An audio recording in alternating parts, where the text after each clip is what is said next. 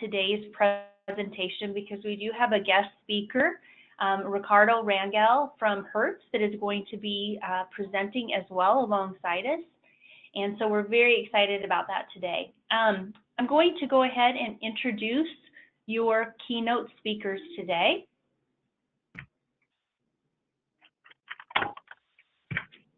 And before I introduce them, I just want to cover a few logistics. The presentation is 45 minutes in length, and then we will save the last 15 minutes to answer your questions, because that's where a lot of the really good content happens and a lot of the good information is shared. So in the GoToMeeting, you'll see a question box. And if at any point during the presentation you have a question, feel free to type it in there and submit it. And so we'll gather those questions throughout the presentation, and then we'll address those in the end, the last 15 minutes. Okay, with that, let me go ahead and introduce our speakers. Ricardo Rangel, Senior Director of Data Architecture at Hertz Global.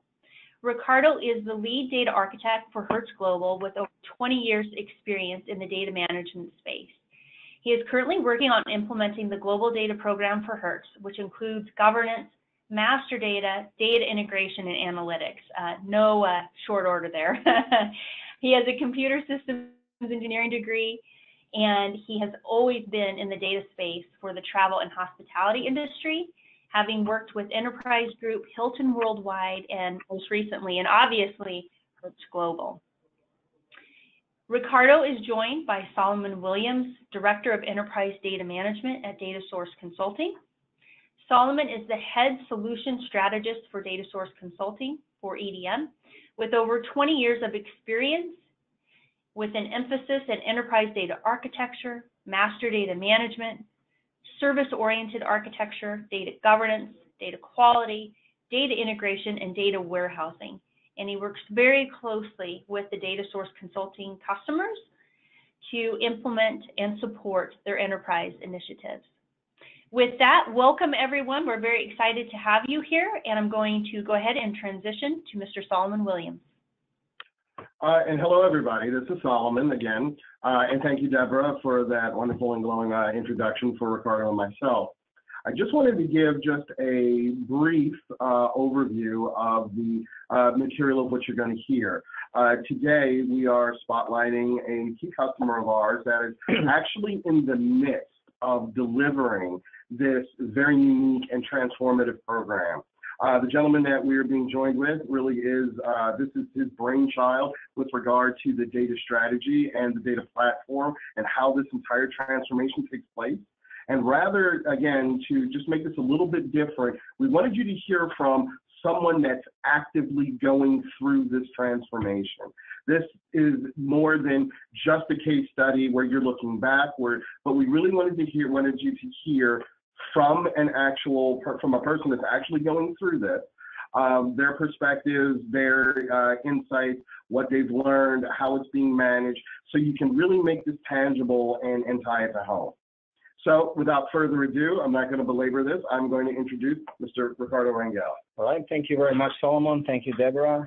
Hello, everybody.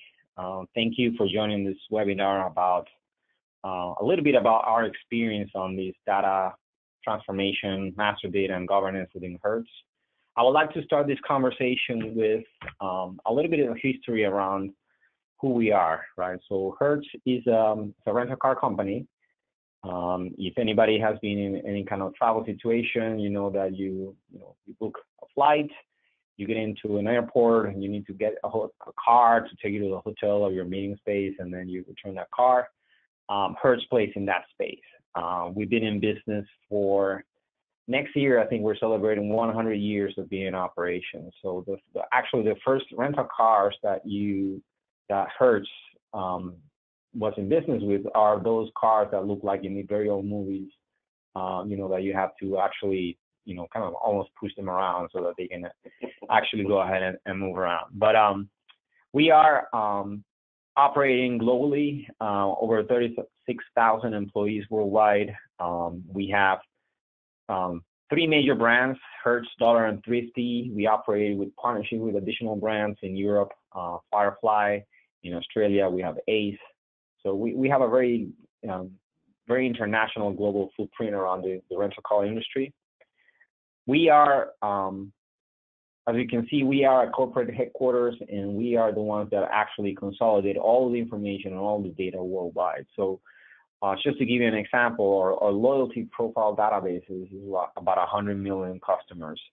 And that does not include everybody that has made a transaction with Hertz. It only includes people that actually want to build profiles with us. So we have a very interesting and very detailed customer base around the world, and we are now operating globally with about 700,000 vehicles at any given point in time that are, being moved around, either rented or in a body shop, or they are actually being sold to a specific customer.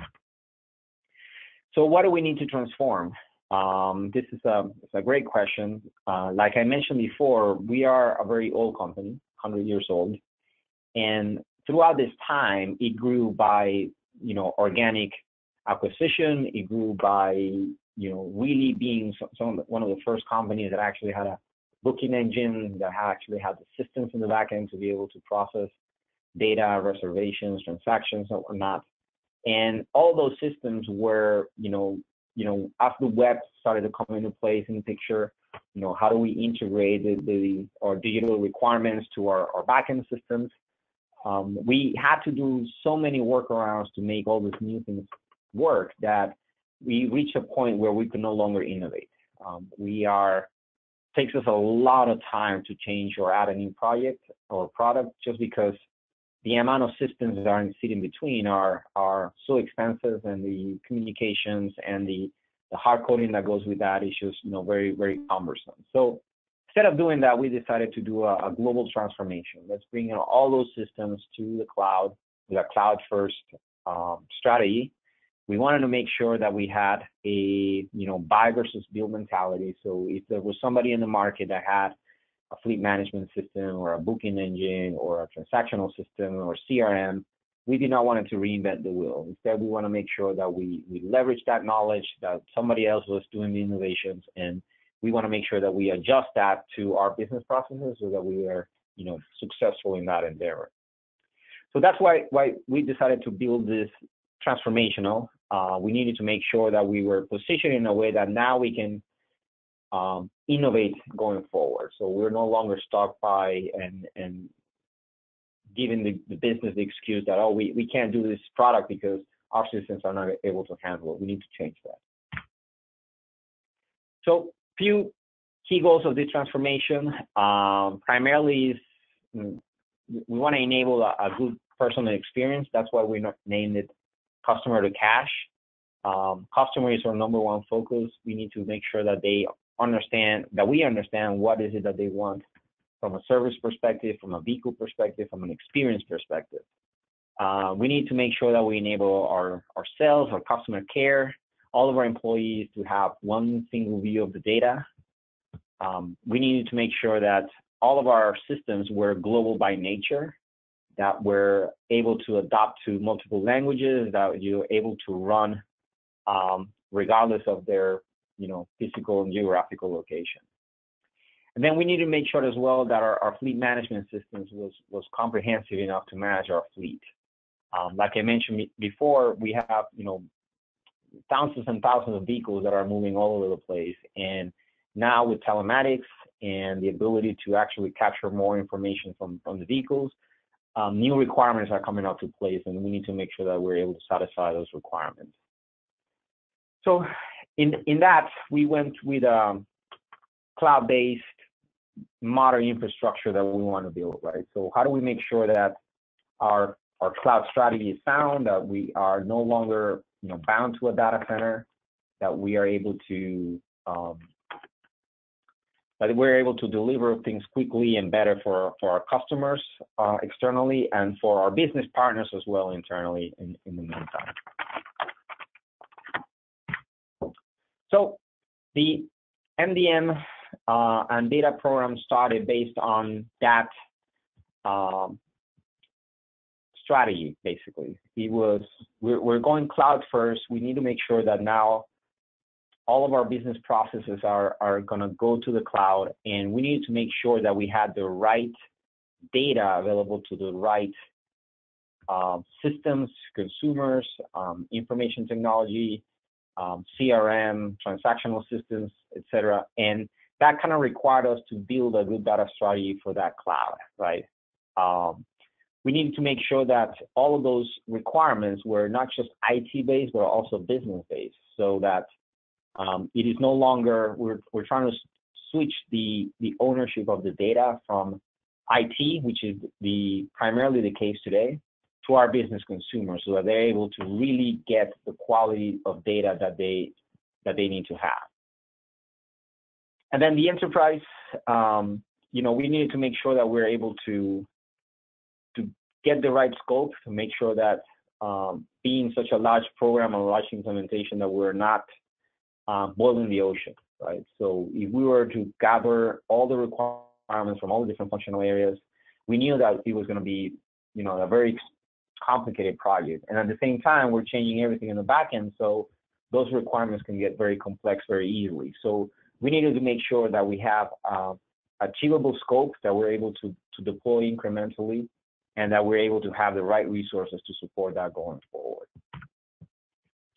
So with that, our data program was, in this slide, as you can see, our data program was started as a foundational program within all the different tracks. We have multiple programs, all of them running at the same time, but data pretty much touches them all.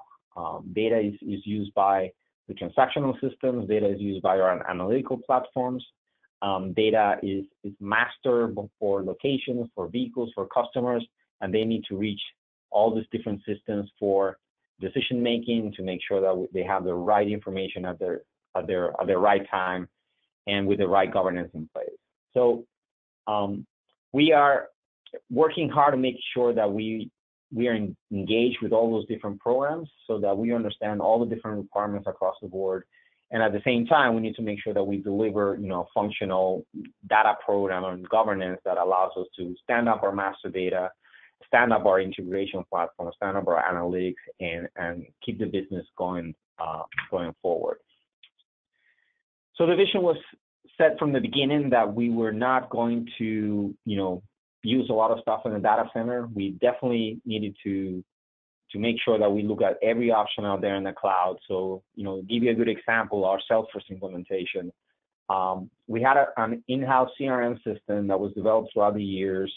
It was, it was good for what it did, but when you look at all the functionality that the Salesforce platform in the cloud has, and this is not a pitch for Salesforce, but there are other CRMs in the cloud that will actually, work for different use cases. For us, Salesforce was the one that made the most sense. But instead of innovating in that space and recreating the wheel, we decided, let's go ahead and just use Salesforce, send our data back to that platform, and then push it forward. And we're doing that across the board. We're doing that with the financial platform. We're doing that with our analytics. We're going to do that with our transactional systems and sorry, Solomon, you say? Well, yeah, I just wanted to point out, Ricardo, if you could just highlight just briefly, as folks can see on the webinar, that when you're talking about your cloud strategy, it's not just one cloud. Correct. It's multiple clouds. And I know I just wanted to know if you could just point out just some of the key points in going with multiple clouds and trying to integrate those multiple clouds. That's excellent point. When we're talking about a large enterprise, there are many functions that happen within that enterprise. And the new mantra that we're trying to embrace is software as a service, right? So in that model, software as a service, you find out who out there has a service that you really want to use versus something that you want to develop and deploy. So your cloud is not just going into AWS or Azure and standing up a VM and then installing your software there. That's not really what we want to do. We want to leverage as much services as possible, and that requires that, not one cloud is going to satisfy them all, right? So Salesforce is very good at CRM, but you cannot stand a VM there. And it may have other functions that you can do there, but it will not satisfy your entire enterprise. So we actually looking at the Oracle ERP for our Oracle Cloud for our ERP. We're looking at, other HR solutions for our cloud, workforce management. We're looking for services around a company called Infor that has fleet management system as well as reservations and transactions, all offered as a service, so that we're not really, buying or having to code and manage the VMs and the hardware and infrastructure. So with a very lean IT organization, we want to make sure that we leverage as much of that as possible. And part of our platform or data integration strategy accommodates for that, so that we know that a business process will touch multiple clouds at any given point in time, and we need to make sure that we had a sound strategy to make sure that all the data is flowing to the right cloud at the right time in real time. Thank you. A little bit about reference architecture for people to, I think this is very, very, very high level, right? So we have a lot of applications today in our data center. We standardize our integration layer to make sure that everything, whether it's migration or integration, goes to a single platform. That allows us to reuse a lot of business rules and processes and connections, so that we told all the different teams that they were not allowed to just create point-to-point connectivity between their systems to do those integrations. Instead, everything goes to an integration layer, including our master data. Then our master data, it's governed, it has certain functions. We have location, we have vehicle, we have customers. That is going to also integrate with that integration layer, so that it can feed both the analytical environment as well as have real-time connectivity to our applications that we're standing up in the cloud. So a little bit about our MDM approach. We are implementing a B2C customer domain. We need to make sure that our MDM hub is able to identify the unique customer, the actual individual that is doing a transaction with us, and that we're able to associate that with the profile of that customer. So did that person rent it through Hertz? Did it rent it through Dollar Thrifty? Did it came from a car sales experience? Or was he at a parking lot in one of their rental car locations? That kind of helps us know who you are, so that we can give our customers a better experience, because now we remember them and we're able to tailor both our marketing, our messaging, as well as our experience to making sure that they feel like that they're welcome at any of the Hertz brand locations. This is also going to enable us to work in unison with a lot of other systems to really be able to provide that customer 360-degree view. MDM by itself does not give you that. MDM in our strategy is one of the components of that 360-degree view. We are partnering with Salesforce, with MDM, with our application data integration layer, as well as some loyalty providers and data providers that allows us to build that comprehensive 360-degree view of the customer. Another one of our domains is locations. We have at any point in time more than 11,000 locations worldwide, and that is just the rental locations. We also have headquarters, we have parking garages, we have body shops, we have locations where vehicles are dropped, and knowing where a vehicle is at any given point in time is a critical endeavor for our IT department. So all of our location data was spread all over the place. You have very little governance. We were not able to really understand, when we're opening a location, what were all the departments and the people that needed to know about it. And the same case happened when we close a location. All the departments that are involved in that were completely disconnected. Our MDM implementation is taking care of that. It's creating all the workflows, all the management of every location, so that everybody that needs to know about a location and every system that needs to know about a location, is engaged in that process. To give you an example, one of the things that we're alleviating today is that we've had cases where we close a location and a year later, we're still paying for the electric bill. Somebody forgot to notify the department that takes care of that, and we just continue to pay the bill. A restaurant moved over to that location, and all of a sudden we're paying the electric bill for that restaurant. So that's just one example of what happens when your data is not connected throughout the enterprise. Our next domain is vehicle. We are mastering our vehicle information. As you know, vehicle is the main product that we use when you're renting a car. So we want to know every option, every highlight, every color of every vehicle that we have out there. And we, not only for our internal operations, but we want our customers to also know about what is in that vehicle, right? So you're renting this car, is this a green car? You know, what's the mileage per gallon? You know, how long is it going to go with X amount of gas? So we want to have all that information available for our customers as well, so that we can drive not such, you know, we want to drive a better customer experience, but we also want to understand what are the preferences from our customers so that we can now fix our fleet to give the vehicles that our customers want. And the next thing is we have on our backlog B2B customer. That's our accounts. You know, when you have a corporate contract with Hertz, there's, you know, you may include your insurance, you may include, you know, all your employee, get a specific standard rate across the globe. That's another domain that we have in our backlog for 2018, as well as our chart of accounts and finance. Make sure that we have a way and the processes to manage all of our chart of accounts globally, and that every financial system and every interim system in between knows about any changes on the chart of accounts as well. Now, Ricardo, when you speak about the MDM overall, one of the things I know that you and I have had conversations about was for a company this large and transformation, the MDM solution doesn't provide by itself the 360-degree view of the customer. Right. It enables it. Could you just give your perspective on how MDM supports or enables that 360-degree view? And I mean, you have a particular phrase that I love about the pane of glass. Right. If you could help share that.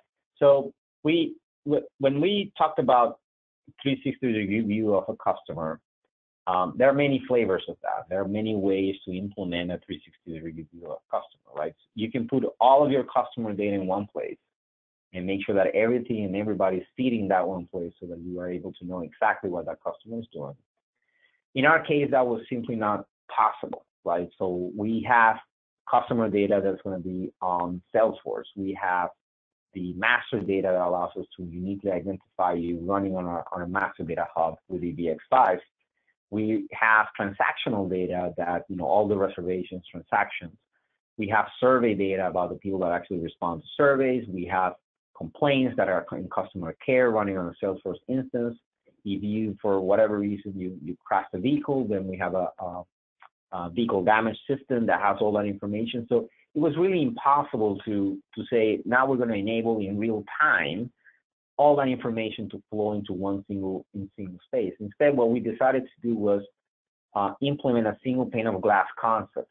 And through Salesforce, because that's where our single pane of glass is going to be, Salesforce is going to enable us to connect all those different systems and present that 360-degree view of the customer, so that MDM tells us exactly who you are and all relationships, and then we're able to pull from the Hertz data your transactions, from Dollar your transactions, from the vehicle damage system, you know, if you ever had an accident, from your our medallion integration to see whether you have, you know, responded to a survey, whether you liked the experience or you hated it. All that information is now connected through that single pane of glass on Salesforce.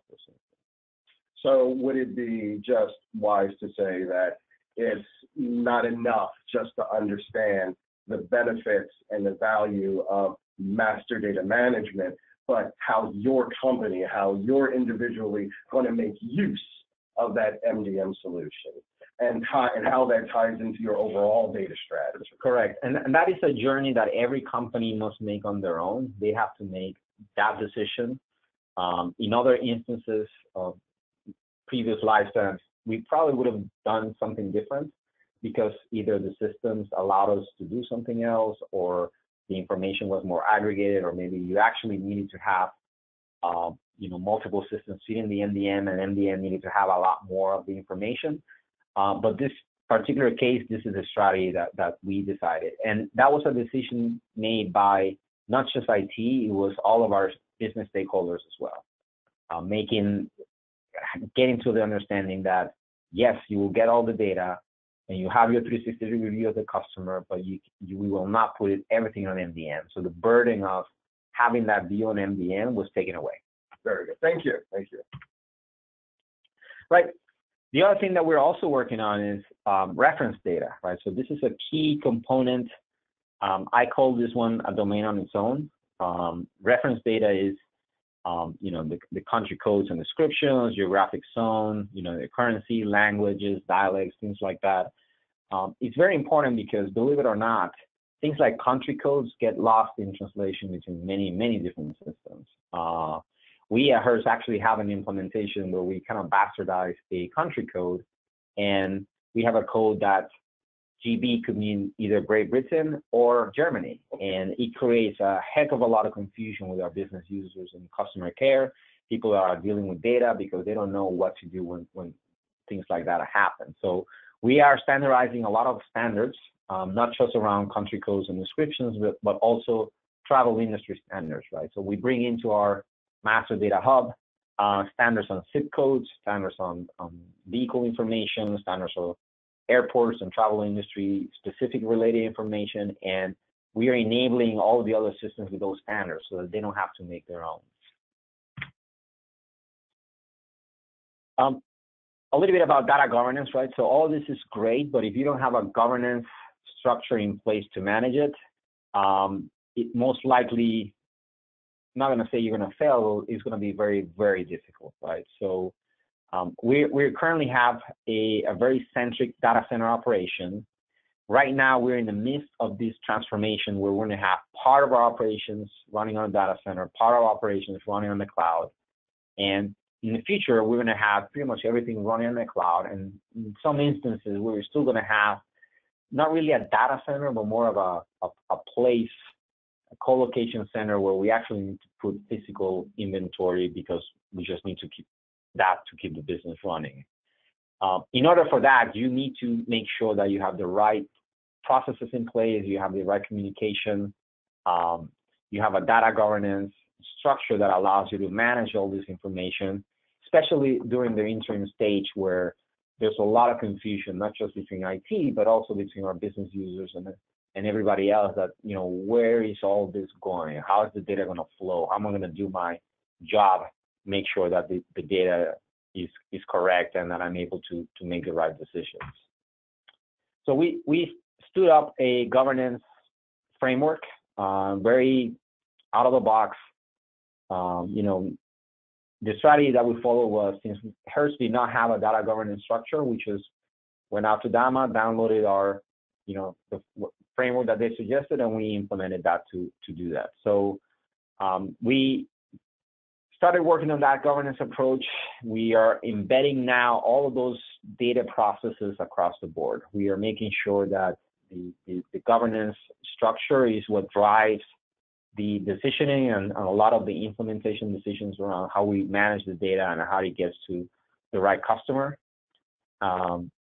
We need to make sure that we also have a common language. I think that was one of the biggest governance programs that we started at the beginning, thinking that, hey, we need to standardize a lot of our own terminology, and it ended up being one of the most successful deliverables of this program.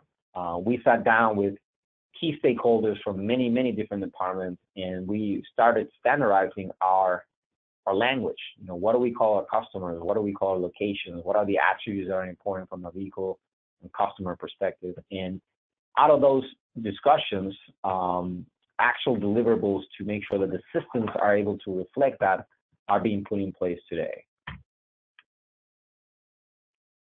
Okay, so with that, I'll jump into the lessons learned, because this is something that we're actually still learning from it, right? Because we are not done with this program. We are, I would say that the vast majority of our data deliverables are by the end of this year, but the majority of the systems that we're migrating at the same time have a deliverable of 2018. We have a global rollout plan. Curiously enough, yesterday we had a very long session, almost 3 hours, with all the key program stakeholders in deciding how we're going to roll this up globally. So it is not just the data and master data, it was around data and systems and the change management and the training and all that.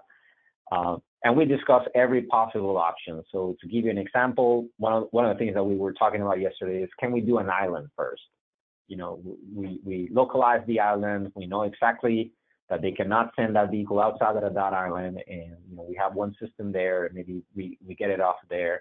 But then we said, you know, maybe that's not a good use case because there's no islands here in North America, and that really represents the biggest channel. So how do we do it based on zones, you know, based on time zones, based on geographical areas? Do we deploy in the summer? Do we deploy in the winter? Or are there any blackout dates when it comes to operations? So all of those things need to be considered for that. And we know that at the beginning, we have a vision that is not really very straight and nobody's very clear about it. But as we start iterating and delivering different things, that vision starts to become a reality. So that's being applied for all of the programs, and MDM is not an exception. We are making sure that we deliver through different iterations, different functionalities. We know that being able to deliver a big bang approach and all MDMs just deliver and move forward is not something that's going to be happening, right? We need to evolve with the different requirements of the systems, and we're building iterations to build that. So we know that what we have today may not be the right end deliverable, but we know that we're working with the business to make sure that we adjust and we include the things that will make the best deliverable product in the future. We also know that the scope is very important, right? So even though we're saying that we need to adjust as we go along in the journey, when we are very clear on the scope, it just makes it easier for all the project teams to speak with the truth. When you actually know what customer data you're going to be bringing in, then it's no longer a conversation of people asking, well, do you include this or do you include that? No, this is the scope. This is exactly what we're doing. And making sure that when we change that scope, we have a good way of communicating and understanding the impact of that change so that everybody's aligned and there are no misconceptions of what's being delivered. So scope management is extremely critical, especially in long programs. So we started this journey a year ago, and we're going to continue on the journey for the next year and a half. So we know that project teams change, leadership changes. There's a lot of change that happens in between. So having a good understanding of that scope is critical to make sure that you're heading in the right direction. Another lesson learned is that cloud is not easy. Cloud is sometimes being sold as a good solution. Is to say, you know, anybody can go in and stand up a data center in the cloud if you have the right expertise. Start using Salesforce right away, or start using this and that. And the reality is that it may be true that for a small, you know, engagement, or it could be true if you're doing just a POC or something like that. But when you're enabling an entire enterprise worldwide, cloud is not easy. You need to make sure that you have a strategy for cloud. You need to make sure that you have the connectivity, you have the security, you have the network infrastructure to be able to support the things that you want to do in the cloud. So before you jump in the cloud, make sure that you understand exactly what you want out of that cloud, and you bring in the right people to make sure that you thought of everything that needed to be thought of. Don't leave security as the last thing to do.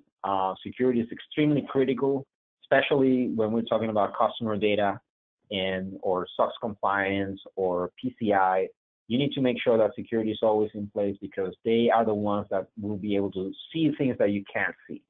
From a product development perspective, they can give you some guidelines. They can understand how do you need to secure the databases that you're putting on the cloud, or the services that you're putting in the cloud, what kind of monitoring you need to have in place. So all of that needs to be correctly planned out. So if you leave them for last, then you may delay your projects, or you may put your data at risk. Remember that now your data is on the cloud, so you need to make sure that it's protected by the best standards possible. Another thing that we discovered is that, you know, during this transition state, and because we're doing iterations across the board, we have legacy systems that have old data. And those legacy environments are a lot of them are keep on running. So there's a transition state for data.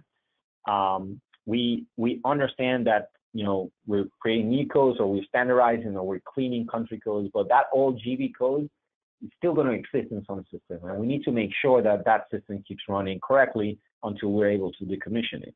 So part of our master data management strategy is that we need to make sure that that actual hub has the capacity of maintaining the old code. You have the right mapping so that you can go backwards and support the legacy environments, but also with a view on the future and making sure that you understand how that data is going to evolve into a much better quality data. Then don't underestimate, sorry for the word, system decommissions. Killing a system is harder than it looks. We learned that by experience. Getting a system not just disconnected, but also making sure that you're meeting audit requirements, making sure that you are able to archive the information, engage the legacy environments that all of a sudden are able to actually unplug the system, or you're taking off a database offline, and then you realize that, oh my God, there was another application that was running there and it was running another database. So system decommission is a priority on its own. It should be treated as a priority. You should have dedicated project managers and people involved in making sure that you decommission the systems correctly. And you need to make sure that you have a strategy around data decommission as well, because for audit requirements, especially in our case, we need to make sure that even when we decommission the system, we need to put that data in place for a given period of time to be able to satisfy any audit requirements. Then change management. This one is, I would put it in red or yellow, highlighted as possible. Change management is critical on any major program. Have a good partnership with change management and having the ability to communicate what's going on, where is it going, how is it going to impact your business, how it's going to impact timelines, how it's going to impact, how everybody does something. It's critical for the success of a program. So a good change management strategy, just to be able to communicate, is critical. And then lastly, project methodology, right? So in programs, in our experience, what we learned was everybody was doing their own methodology, and that when you bring them all together, it's just very hard to see where the dependencies are, right? So you have a project team that's running Agile, you have a project team that's running Waterfall, and then within Agile, there are many flavors of Agile, who's doing what, and making sure that you're able to tie that to the PMO is critical. And it's better to decide at the beginning of a large transformation how you're going to manage the projects and what is the strategy, so that everybody aligns to that and everybody is able to deliver the right dependencies and the right project planning for the program. And with that, I can wrap it up. Send back to. Well, before you do that, and I didn't mean to cut you off, but I got a couple of questions of some things that I think that we might be able to just give a little bit more insight around. And just from your perspective, and having done this, when you were working on the cloud data strategy, how would you say that your data strategy for cloud differed than a data strategy for on-premise?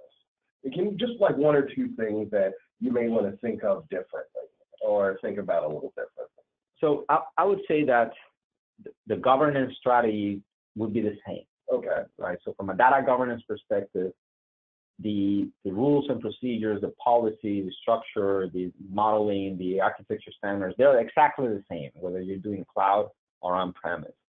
When you're doing a cloud-first strategy, your key component in my head is your integration, right? So your data no longer lives in one data center, and where it's accessible, or it should be easily accessible to all the applications that reside on the same data center. Mm-hmm. And latency and being in different clouds and security and all those things now start to play a bigger role than it used to do before, right? Okay. So you can no longer, for instance, if you're building a new data warehouse and you have an application that's going to feed that, getting that data in the data center into the data warehouse is relatively simple, because you know the network, you're able to connect to it directly, and it's fast, or if it's not fast, you can figure out a way to make it fast.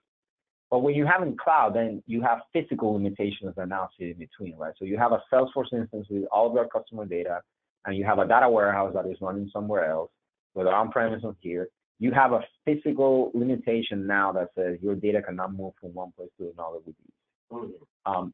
Another thing that we are learning is that a lot of these cloud applications don't allow bulk movement of data. It's more API-driven, transactional based, which is good because now it's kind of forcing us to say, hey, you know what? Forget batch. We need to make sure that all of our data starts to migrate and integrate in real time across the board, including data warehouses and things like that. So in a sense, it's forcing us to rethink how we integrate data. Instead of thinking all batch, now everything is more around how do we make sure that it's real time, including the data warehouses as well. No, thank you, Ricardo. I just wanted to give just a little bit more insight to that. If you wanted to wrap and get that back to Deborah. Sure. All right. So, Deborah, it's all you. Thank you very much. Excellent. Thank you, Ricardo and Solomon. It's so informative. And, one of the most interesting points, I think, for me in listening to your presentation is your point about not going from the old to big bang new, that you should plan for an interim stage. To me, I think that is just such powerful advice, given the complexity and the size of what you guys are going through. I think that that's really a good carry through for some other folks that might be considering similar types of initiatives. We do have a couple of questions that have come in. The first one, this is probably best suited for you, Solomon, is, sometimes people have a way of thinking that because there is a lot of similarities between data warehousing, right? You've got data integration, you've got transformation.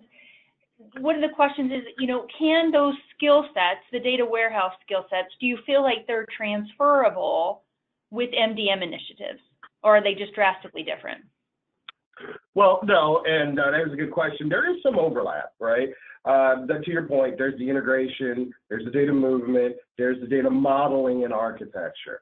Those skill sets are not useless, I would say, but the approach with master data management and data warehousing is a little different, and it will drive out a different skill set or a different tier of those same skill sets, if you will.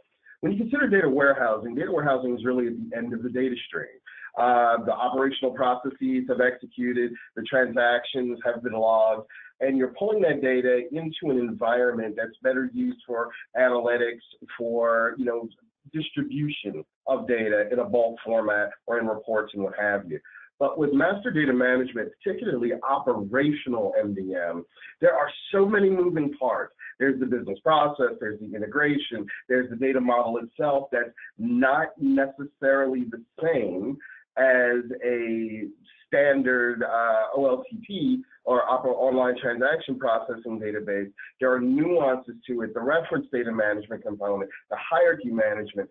That's where there's a real differentiation. And then when you get to the integration aspect of it and how those data movements need to be architected, how they're going to flow, how they're going to drive business processes, that's where you really get into the differentiation. So short answer, there are some of those skills that absolutely can be brought to bear, but there is, at the end, as you get more into it, a significant divergence between those data warehousing skill sets and MDM skill sets. Yes, there is a difference.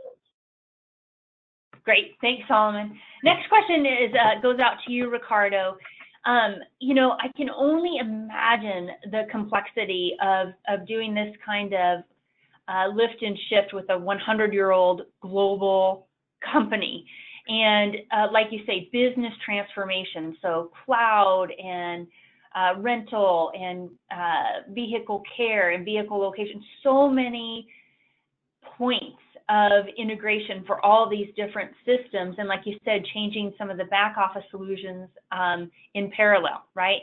So what was your strategy going into this with all of these interdependencies and integration points? How did you get in front of that, and how do you continue to stay in front of it as this project tips the halfway point and starts to coming to its final stages?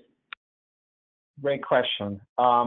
We have a dedicated PMO task force that is basically managing the program overall. And within that, one of the key roles there is a person that is dedicated only to manage all the interdependencies, right? So because we have a major program that requires, master data needs to be available for our digital website to get location data, but then digital needs to be able to feed information into a data integration stream so that all the reservations make it in time for our booking engine. So if you can imagine the amount of integration that goes along all these different major systems, and each one of them has a different track. They're managed by data sources implement our MDM. We have Accenture, we have Deloitte, we have boutique systems firms. So there's a lot of interaction with many different groups. So having a key dedicated role just to manage those integrations is very important. The other one is change management. Change management is the key group that communicates with business users and stakeholders and everybody else.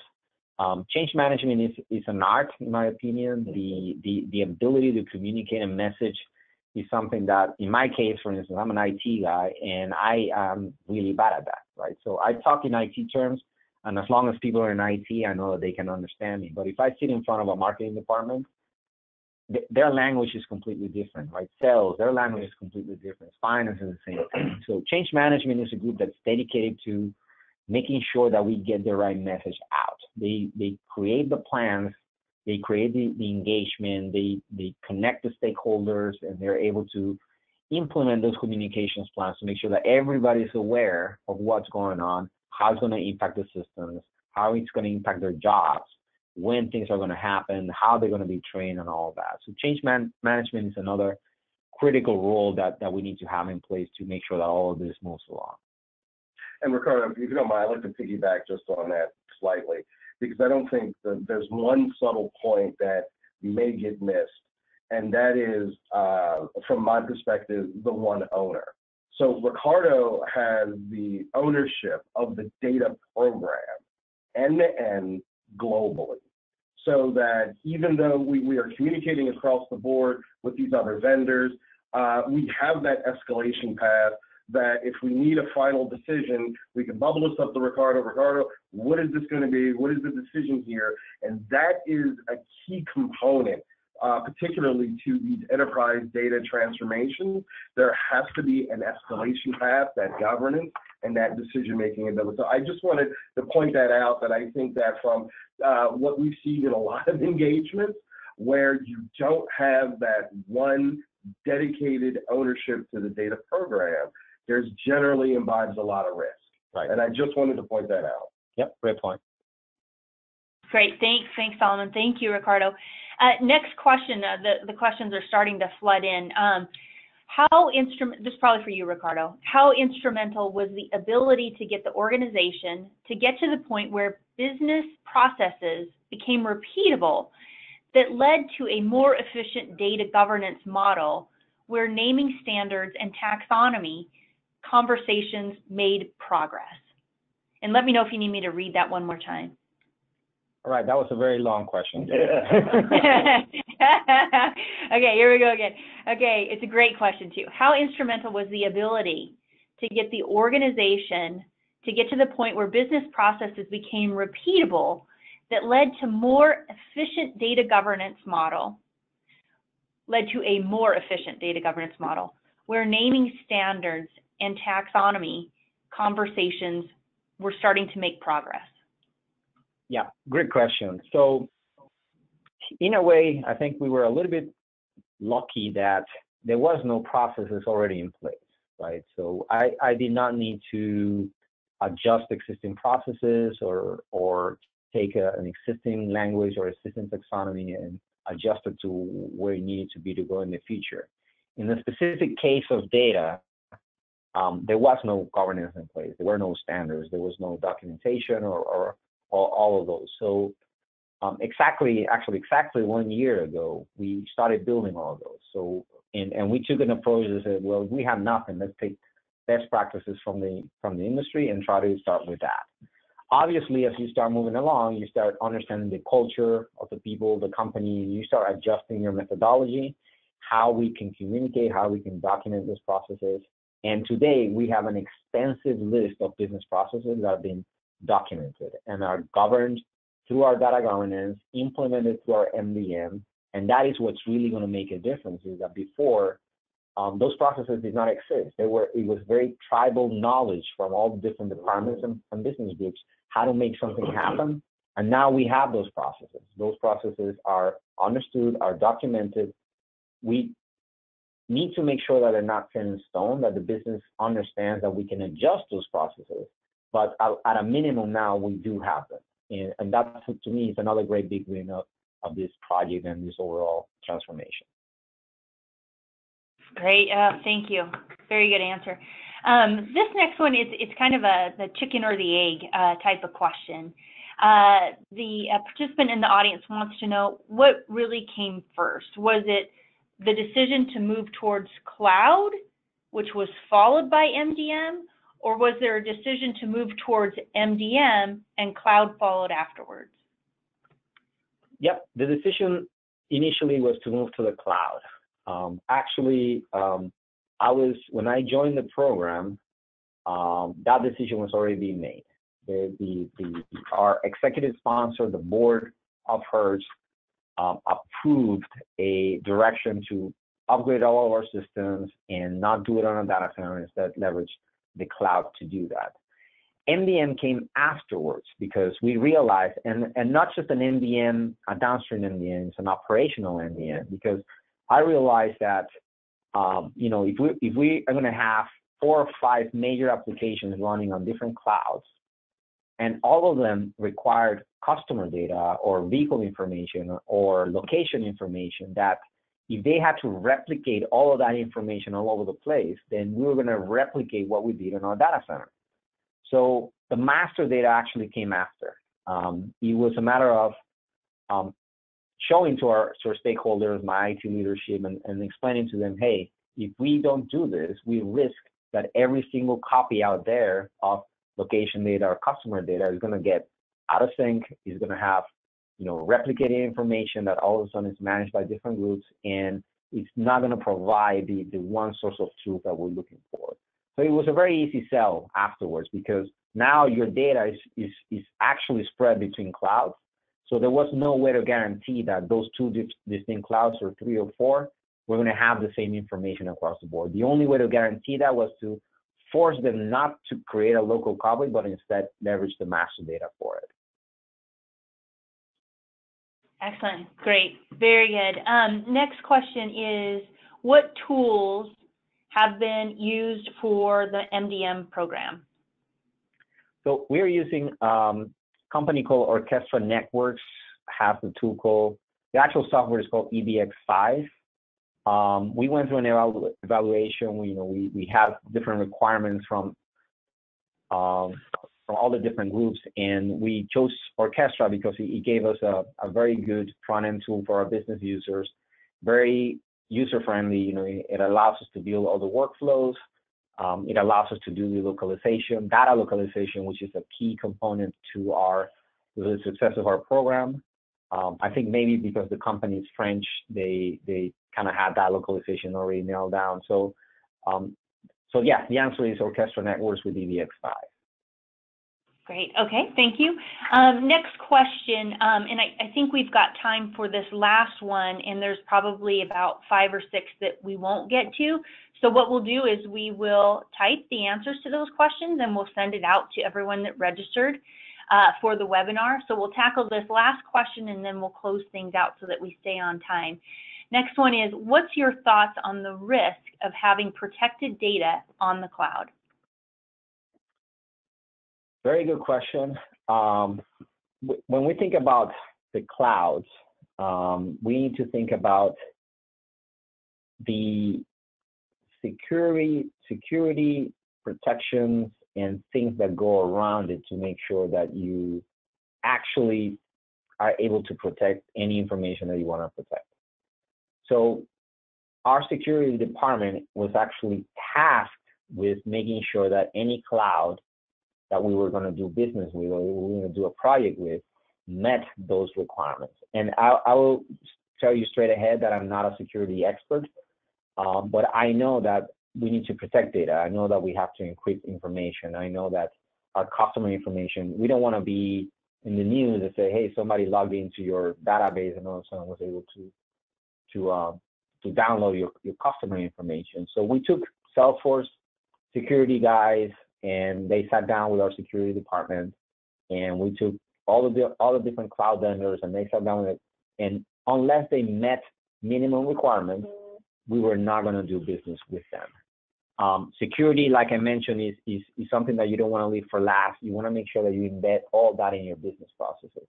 And at the end of the day, when you have that, you should be able, with a very high degree of confidence, be able to say that your data is protected and there's not going to be any issues with that, because it really becomes kind of a transparent. It's an extension to your business processes, but it requires a partnership with your cloud vendor as well. We had a major security with one of our clouds. We actually had to stop the implementation, and we gave the chance to that particular vendor to up their security standards so that they can actually meet the minimum requirements for us to actually do business with them. So, but that requires a separate strategy. It requires a dedicated security team that is able to know exactly what they have to do to meet those protections and security guidelines. Excellent. Thank you, Ricardo. Thank you so much. We'll go ahead and close things out. One of the questions that we're getting asked, we're getting a ton of feedback. People have really enjoyed this. We've had a lot of thank yous come in, and people are asking, gosh, can we get access to this again? I want to hear it again, or I joined late. And the answer is yes. We will be sharing a link to the recording. We will not be sharing the slides per se, but for all registrants, we will be sending out a link to the recorded video so you can have access to that and watch it in your leisure. So with that, let's progress to the next slide. I just want to, first and foremost, thank you, Ricardo. This has been such a great, informative presentation. We really appreciate you taking the time to share with us your journey. So thank you, Ricardo. Thank you, Solomon. I know how busy everyone is. We really appreciate your time. Thank you for lending your expertise. And I want to invite all of the participants, please don't miss out on our next educational webinar. It's going to be presented by Eric Linneman. He is the Cloud Competency Lead here at DataSource, and he will be sharing his insights on how to modernize your data management with the cloud. That's going to be Thursday, September 7th. 11 a.m. Mountain Standard Time. So the registration link will be coming shortly, or you can look for it on our website.